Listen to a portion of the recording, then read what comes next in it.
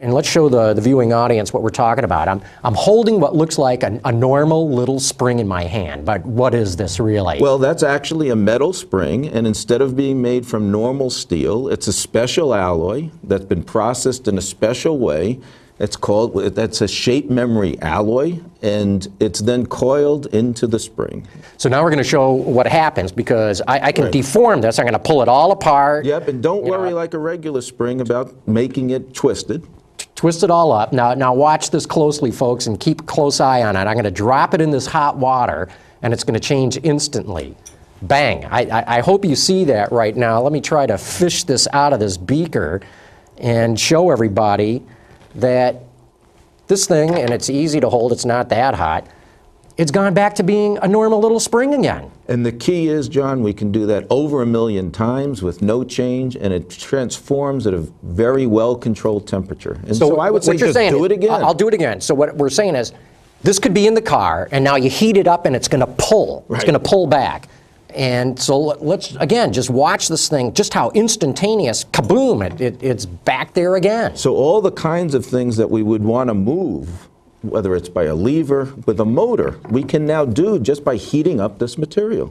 And a whole lot less mass and whatnot. And lower cost, lower weight, very little energy consumption. And in particular, we can package things we couldn't fit a motor into. We're going to show you what some of these smart materials can do. So let's start with, what are we looking at here, and what does this thing do? Well, you know all the emphasis that we have on fuel economy today, and you can do all the things we're doing in the propulsion engine and electrification of the vehicle. In the end, I have to move the vehicle, and its fuel economy depends on weight, rolling resistance, and aerodynamics. So one of the things we'd like to do to control aerodynamics dynamically is open and close louvers in front of the radiator. Doing that with smart materials, let me show you. And just watch the grill open, and we can close it dynamically. And the point, there's no motor here, there's no hydraulics. This is just like the spring demonstration we gave. And it's low cost, John. And that's the real key here. That's unbelievable. And let's move down here. The red one, to me, I don't know if it looks like that to the viewing audience, but what we're looking at is the rear spoiler on the car. Right. And once again, there's a desire both for styling and for control of fuel economy to have it deploy dynamically. So once again, no motor involved. And I think you know there are several of these that do move in the industry today. Complex motor mechanisms. This is using that simple wire we showed you before.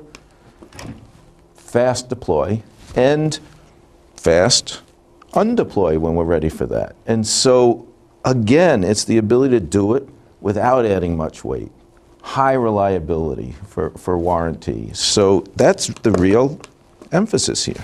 I find this very exciting, because this could be tied into a speed sensor in the car, so once you hit a given speed, you would know that you should pop the spoiler up, or heavy braking situations. You could tell this thing when to deploy. Sure, and it's the same thing with the louver. We do it as a function of the required cooling of the vehicle. So the whole key now is we have all the sensors on the vehicle.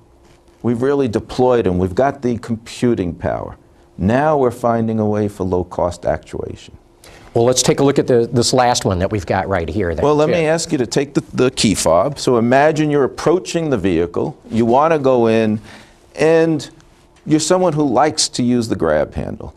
So this would be like the A-pillar of a car. That's right. Or maybe the roof rail of a car. That's right, and you can't quite reach it. So very simple device. Okay, so I've got a key fob in my hand. I'm going to hit the unlock, and kaboom. So now it presents itself to the person. So I don't have to go try to peel the thing off the A-pillar. It's right there for me. And the key is, you know, we have all sorts of head impact and safety criterion. Packaging a motor to accomplish this has some challenges.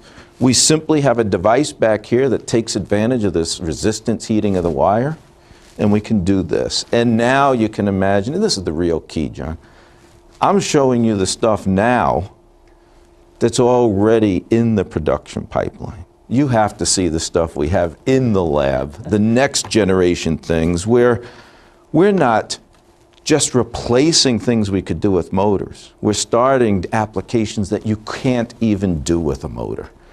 Well, Dr. Alan Taub, this is extremely exciting for me. We're looking at a breakthrough. We're looking at the future of the automotive industry. Thanks so much for coming on Autoline Detroit, talking all about it, and bringing these props along with you. Oh, thanks, John. I really feel like Mr. Wizard today. That's great.